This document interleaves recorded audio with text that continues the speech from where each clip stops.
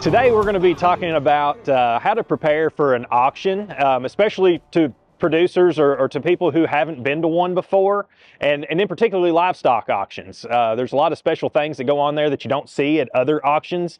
Maybe you've been to a charity auction or a real estate auction, but a livestock auction is going to be a lot different. We're going to talk about a lot of the things that you need to know before the auction, during the auction, and after the auction.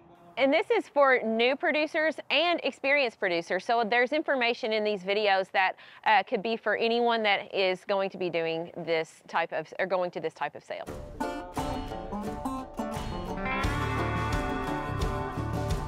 If you have located a sale that you would like to go and potentially buy an animal from, you need the catalog and information before you get there. One of the easiest things that you can do is just simply pick up the phone and call that prospective breeder and ask for it. In today's time, a lot of our catalogs are actually published on the internet, and so you can go just simply to a Google search and type in the breeder's name or the farm name or whatever, and odds are you'll be able to find an online version of that catalog. Once you get that catalog, you don't need to bypass the first 2 pages. The first 2 or 3 pages in every catalog is full of information that you may need. One, it has the actual location, so if it's a farm that you don't know where it is, their GPS address will be published. The name of the auctioneer, the name of the ringmen, and all their phone numbers will be published. There will be information in there about who is doing trucking if you don't own your own trailer, or maybe it's a sale out of state that you would like to participate in. There will be information there on who can actually haul your purchases to you. So there will be times listed there on when the cattle are available to view, when the sale will actually happen. All that information will be here. There'll be hotel accommodations in the sale catalog as well. The main thing I want you to think about though are those phone numbers. So if you're looking to purchase an animal absentee, if you're not in a place to where you can go to a sale, all those phone numbers for those ringmen and those auctioneers will be published, and you can call one of those and they can evaluate those livestock for you in person while they're there, and call and kind of be somewhat of a consultant to you. There is also usually a list of consultants that will be at each sale doing those very practices as well. So those are great purchase options for you in the front side of the catalog. Also, if that sale is to be simulcast online, all the information that you need to get an online bidder number or watch the sale online will be in those first couple pages of that catalog. So be sure not to skip through the first couple of pages. Understand all the information. The sale terms will be there, as well as insurance and trucking like we talked about before. All those things are needed pieces of information before you make your purchase. All right, Evan, so you talked about what was in the catalog and how to find who to look for and who to go to as far as questions, but let's talk about the actual bulls that are in the catalog and making those selections. So can you give us a little bit of an idea of how to do that? It's a great practice to set a budget. You know how many dollars our enterprise can expend on a bull to start with. And then the next question is what's our goals, right? Do we need a bull to breed heifers to? Do we need a bull to breed mature cows to? Are we going to keep heifers back? Do we sell everything in our feeder calf operation? All those considerations, and your county extension agent can help you through that. But we need those items, those goals, before we can really start looking at an EPD profile and determine which bulls in the catalog actually meet our criteria. And so I think it's great if we've determined those goals to go through the catalog and literally take a marker. And if we know bulls do not meet our goals, I put a big X through mine.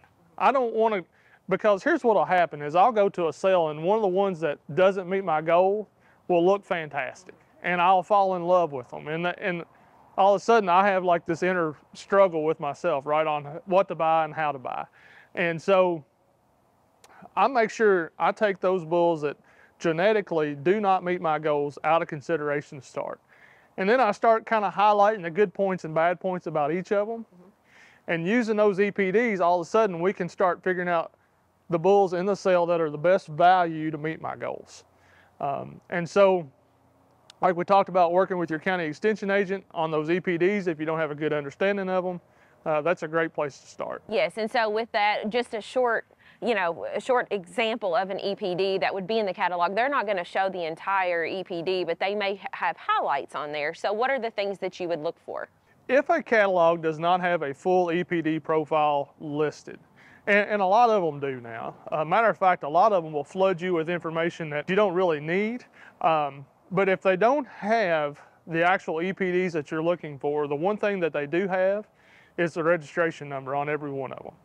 And that allows you to go back in. Let's just say if we're buying an Angus bull today, we can go to the American Angus Association and we can punch that registration number in, and it'll give us up-to-date EPDs. EPDs are constantly changing now in the world of technology. They're updating like weekly. And so this gives you an opportunity. Maybe the EPDs in the catalog, maybe they were published a month ago, and we want to double check and make sure everything is still the same. We can go to the website, pull up that particular breed, and punch their registration number in and make sure the EPDs are correct, or find the ones that aren't published. So for example, if you can't go to a sale and you're only looking based on the catalog, what are some things to consider? So I would look, we talked about using your catalog, right, and the information in the front. I would look through there, and if there was a name that looked familiar to me, or if I knew somebody that was listed in front of the catalog, I would call them. And I would say, while you're at the sale, I need you to evaluate these lot numbers for me. Give me your opinion. Let me understand. And then call the breeder too and say, look, this is my goal for my feeder calf operation or my cow-calf herd, whatever the case may be, and say, these are the bulls that kind of interested me in your catalog. What's your opinion of each of these? And hopefully they'll give you an honest answer. But I still, even today, knowing breeders and trusting them and their opinions, I still always like a third set of eyes on cattle, especially when we're making a significant purchase, right? And a lot of these bulls cost quite a bit of money anymore. So it's not the breeder will not be offended for you calling one of the ringmen or one of the consultants too and having them go and look and evaluate cattle for you. The main thing that you need to do for that is call early, right? You don't need to call them like 10 minutes before the sale and say, hey, I need you to go look at X, Y, and Z. Tell me what you think. Call them a day ahead of time. Give them a game plan saying, look, this is what I want to do. This is what I'm looking to spend. You tell me your opinions when you get there. Right. It's important to have that. It's important to have that sort of relationship and build that. Absolutely. In case you were to go back to that producer or to that seed stock grower, they would know, what you're looking for and give you an idea. Or if you want to bid yourself and it's broadcast online, they can still evaluate those cattle for you, or the sheep, or whatever you're buying at the time. Give you their opinions, and that'll allow you to be better online, right? You'll have better information to where you can bid on your own on an online broadcast. All right, so the next thing that I feel like is an important consideration pre-sale would be, what does the producer that is putting the sale on require as far as funding? So do they require check, cash? Does your bank need do you need a letter from your bank? What are those things that would maybe be considered for the sale? So that information should be published in the front 2 or 3 pages of the catalog.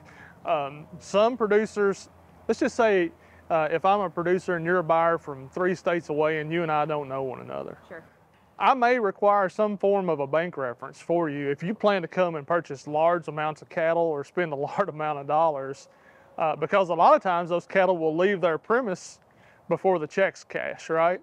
And so I may want some type of financial reassurance from your bank saying, yes, this individual does have that. Most of the time, cash, check, are the terms of sale. Some of our smaller livestock sales will actually take a credit card or a debit card, but they will publish in our catalog. Most always there will be a fee associated with swiping a card. So keep that in mind. You're probably going to pay 3 to 4% above what your bid price was just in payment fees at the end of the day. So if that's a budget consideration, right, you need to make that known in your pre-sale considerations. Yeah. But that's one of those things like we talked about calling the breeder prior to. That's a great question to ask them. Say, look, you don't know me, I'm from a long ways away. What do you need to feel comfortable with me coming to your sale and buying? Absolutely. And most banks will gladly write you a letter. And when you go to get your buyer number, wherever that's situated in the sale ring, you can hand them that letter and they'll be the person to handle that for you. So we've looked at our catalog and we've talked about some of these considerations, but now we have to get the animal home if we purchase it. So what considerations do we talk about as far as transportation, and what do you as the buyer need to get ready for? I think one of the things to note, most of the consultants and the ring men and auctioneers that are doing these sales, it's really a small network of guys that you see time and again doing these sales, but they have a good understanding of who is competent, who is cost effective as far as truckers go, who's available. I know for myself, regardless of where I'm buying cattle from, I have one guy that I want to haul them for me. I don't trust anybody else, right? If someone buys a bull to sell and they ask us who to truck, I'm going to give them his name. Now, if it's a sale that's out west, for example, and we're in Kentucky, I may call him before the sale a week or two and say, hey, are you going to be in this area anytime soon? And he may say yes or no. And so if he says yes, you know, that kind of gives me the green light. I've got a trucker there that's pretty competent that I trust. But all those sale consultants, I promise you, they've all got somebody in their pocket that they trust, that they would let haul their own cattle, that they know is affordable, that can be a service to you. So they'll tell you trucking is not a big concern. For me personally, it still is. Like, after I make a sizable purchase, whatever it is, I want to make sure it's kept safe and hauled correctly home. And so I would use those consultants as a relationship to those. Sometimes there are some larger firms that haul livestock across the country, and their names and numbers will be published in that catalog. And those guys have a great reputation, and so you can use those as well. And there's nothing wrong with taking your own truck and trailer to the sales. In fact, in a lot of the sales in our state particularly, you're going to see people calling, you know, across the state and in their own personal trucks and trailers. And so just be mindful of that and know that when you are going to be hauling your animals, that you arrive early so that you find a spot, and some of those things that you may not think about because you're excited about the sale. Absolutely. And there's a couple considerations that you need to think about if you're going to haul your own purchases, especially across state lines. If you haul cattle within the state or sheep within the state, we do not need a health certificate to go with them. Right. If you cross state lines, you need to make sure when you check out that night and you write your check that they give you appropriate paperwork for your cattle or sheep or whatever to grow across state lines. So that way, if for some reason you have an issue or you're stopped, you have documentation of those cattle's health and well-being from their state of origin to get you legally across state lines. That's right. We would hate to have a purchase and not be able to get home with it. And I think, you know, one of the things that we see a lot of times, there's actually an incentive to bring your trailer to a lot of sales.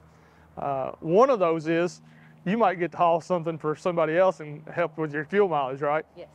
But the second thing is, a lot of bull sales now are actually giving a day of credit back off of your purchase, whether it be 50 or 100 bucks, whatever it may be. If you take your purchases home that day, they don't have to feed them, they don't have to move them. They'll knock 50 or 100 bucks off your bill sometimes, and it'll be published in the catalog if they do that. So maybe it saves you a little bit of money. Yep.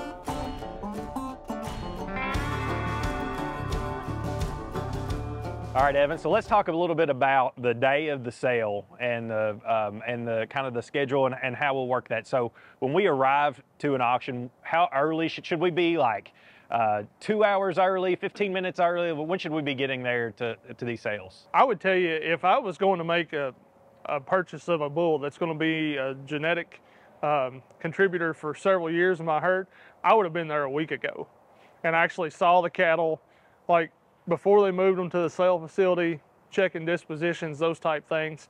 I still think, and most breeders would allow this, right? They would want you to come and see the cattle before they get them all dolled up, before they get them in pens. They have no problem with that. And so I would tell you, go a week early to start, kind of sort through, get some ideas of some cattle that you like. And then sale day, if I've got several cattle that we're considering, or they're on my short list, I think I would want to be there probably 2 hours before the sale. There's no point in rushing through those decisions whatsoever, especially if it's going to be a bull that you want to keep for 3 to 5 years going forward, or have plans to do so. I see no reason in trying to make a hasty decision just because we showed up late, you know. And we see that happen a lot. We see a lot of people walk in, grab a plate of food, sit on the bleachers like 5 seconds before the sale, and buy a bull that's going to contribute. And maybe he meets their goals, maybe he doesn't, you know. I think this really needs to be a calculated and educated decision as you go through the process, and make sure we keep our eyes on the goal. So there's a few other things that you have to do when you get there as well. You mentioned grabbing a plate of food, which I know is at a lot of auctions, but like bidding sheets, you know, what's that process when you get there? Is like, where you get your bidding sheets? Is there a certain place that you go to? How does that work? So there will be a table or an office or somewhere at every sale, and that's where you will go to register for your buyer number. On that table will be catalogs if for some reason you don't have yours. Mm-hmm. There will be a sale order, so it'll tell what order the cattle will actually come in the ring. If there's any updates or corrections to the sale catalog since it's been published, there'll be a sheet of those there too. And so all the extra information that you need to kind of plan how your tactics, per se, of the auction will be there on that table. So the one thing that you will need, we talked about earlier, if they require a bank letter, that's where you'll turn that in. Odds are you're going to need to show them your driver's license too to get a registered bidder number. Now, how often is it that there's changes? Like, could there be like animals that are not going to be for sale anymore, or could there be updates? Like, would that be something else to look for? Absolutely. There's always going to be outlots. So animals that were in the catalog that for some reason aren't there sale day. Maybe they were injured, maybe they got sick, whatever, the breeder doesn't want to put them in. And so there will always be, and this will be on the supplement sheet that we talked about, there will always be those animals at every sale. I've never been to one that there's not. If you're looking at buying females, maybe there was a change in breeding information or breeding dates, or maybe the sires that were supposedly mated to those cows, maybe there was something incorrect in the catalog, that'll be listed there. If you're looking at bred cows, maybe one of them calved between the time the catalog was published and sale day. So that information will be there too. Right, which is another good reason to get there early. Yeah. That way, because maybe that animal was one that you had circled that you really wanted, and now you really need to do some quick research and look at it's always been my experience that the lots that I'm usually interested in, there's something about them on the supplement sheet. I mean, just about every time. That's just my luck, but there's maybe it's one of those things, to me, that you really just need to, like I said, take your time and study that supplement sheet just like your catalog, and make sure that you understand everything that's changed. Make sure that animal still meets your goal and what you need, you know.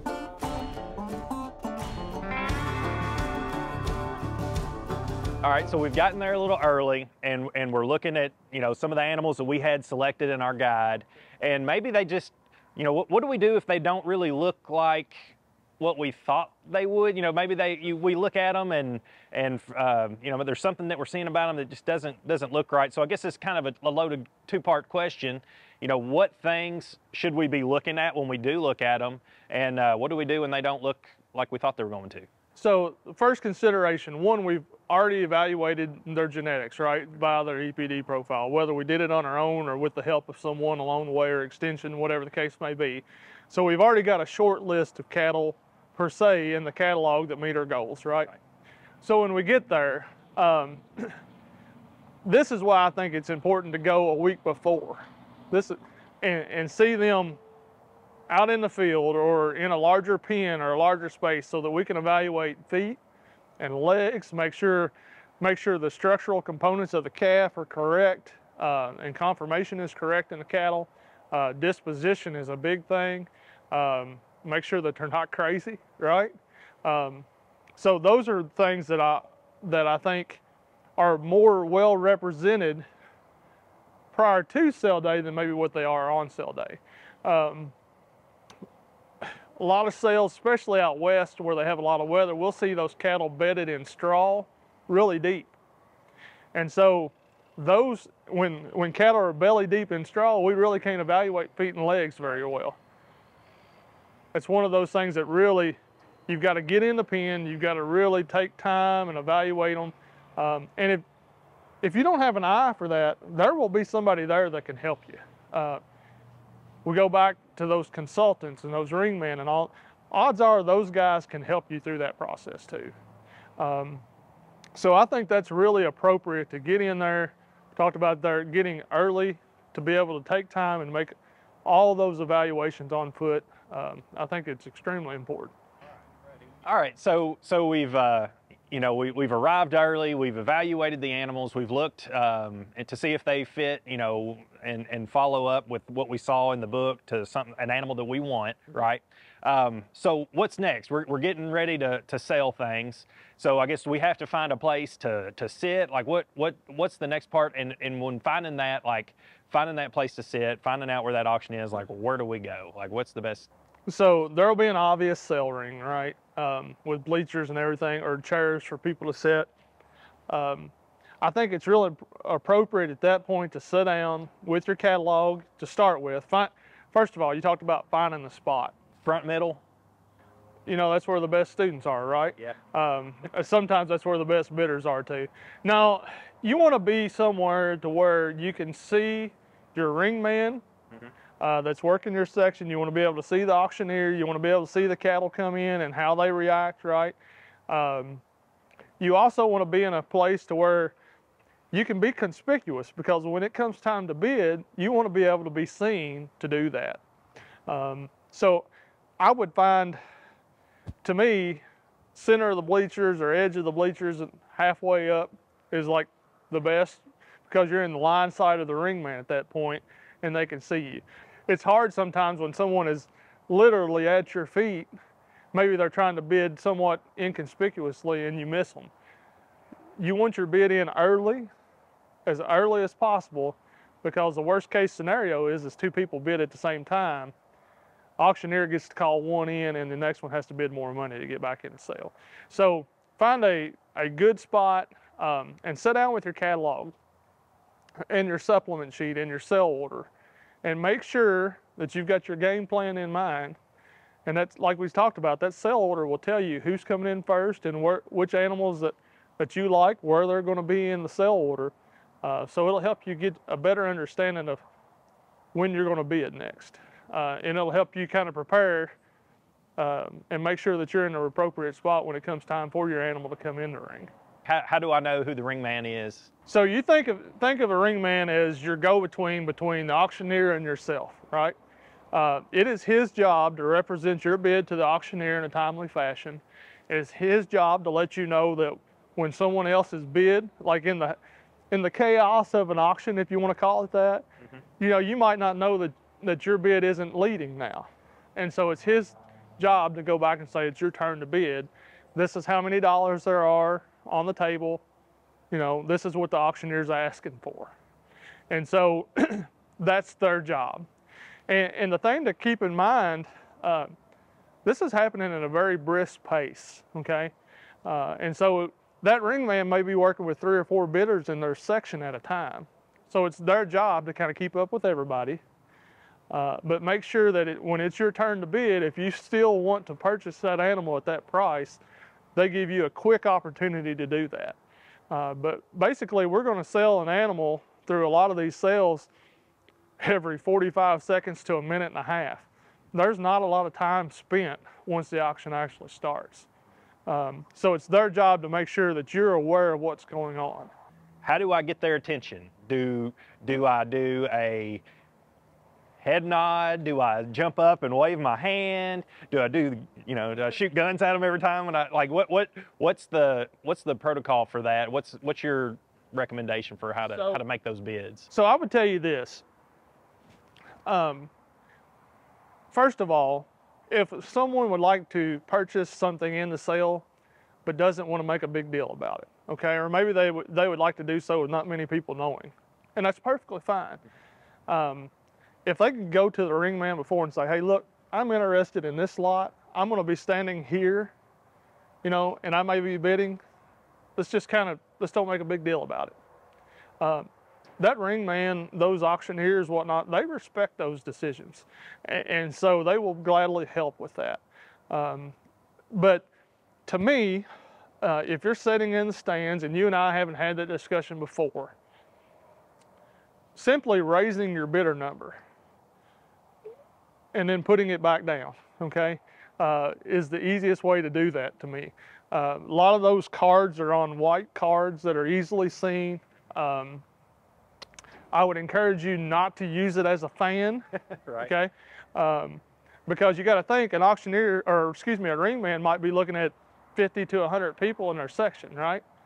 And he's looking for someone to raise their hand or hold their card or whatever. And if everybody's doing this, it's distracting. Yeah. And he may miss bids, or he may call a bid that he thought was bidding that actually weren't. So to me, being very blunt about it is a great idea. Raise your hand, raise your card, whatever. Once you've established that first point that I'm going to bid on this animal, here's my card, then he might look at you and you can nod your head, and that's fine, or raise your hand again, whatever the case. But if you're in a crowd of 50 or 100 people and you're trying to wink, like from the back row, I may not see you, or whoever else is working the sale may not. So be very careful about that. Once you bid the first time, that ringman will know to come back. That's what they're trained to do. Is that kind of becoming more of an emotional thing than an actual, like, thought-out business decision? I've noticed that at auctions before. What are your thoughts on that? Yeah, I mean, we see emotionally based decisions a lot of times at sales, and that's where it comes back. You know, we talked with Whitney earlier about Xing out the ones in our catalog that we don't want, ranking the ones in our catalogs to meet our goals. Hopefully that takes some of the emotion out of our decisions, because an auction is fun. I mean, it's exciting. It makes you want to be a part of it, and so keeping our eye on the prize and obtaining those goals is really important. And having those decisions made before you sit down. And I guess also too, like making sure that if anybody else is there with you, that you're on the same page. Like right. Maybe if you had a business partner or a spouse, you know, making sure that you're both on the same page of what's going on there. Right. We see that a lot in the midst of a sale. You'll see a discussion between maybe two business partners or a husband and wife or whatever about, do they continue to bid or do they not? Those things really need to be thought out before you get there.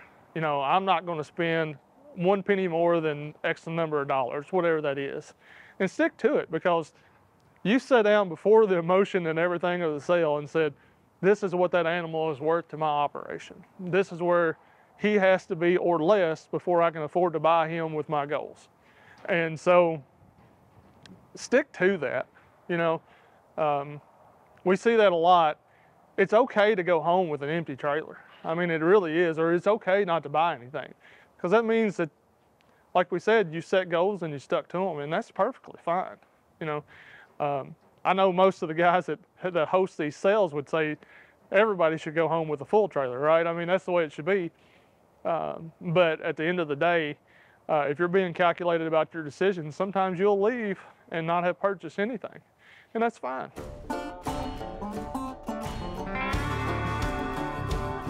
Okay, so we've talked about a lot of the in-person things to remember when we go to an auction.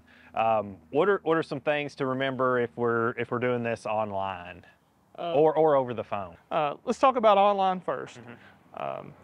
For someone like us, our internet service isn't very good, and sometimes it can fade in or out, or maybe it shuts off on its own. Right. And that's the worst case scenario you could have, is when your lot comes in and your internet goes black, right? So making sure you have stable internet is rule number one.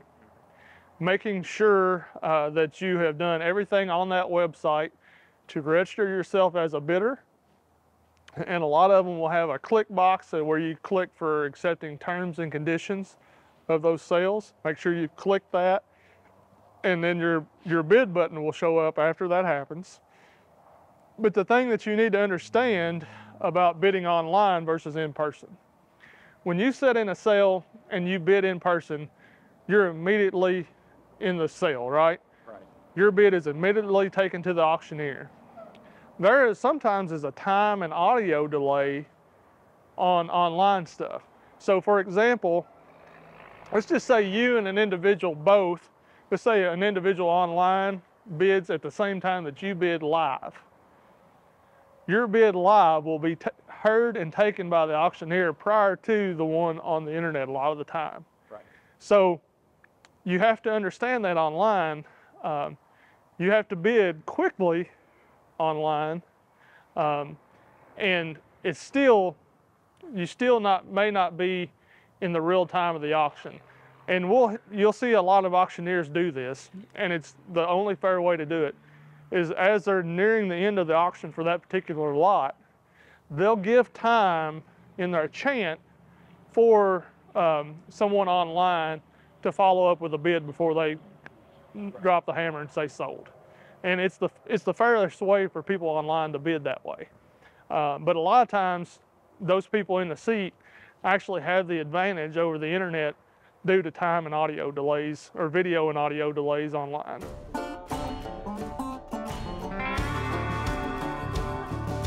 All right, Evan, so we have been successful. We've won the bid on the animal that we want to purchase. And so walk us through the process of checkout and what we need to do next. So the first thing you'll do is, as you're sitting in the stands and the ring man comes to you and says, I need your bidder number, you're going to let him know what it is, show him the card, whatever the case may be.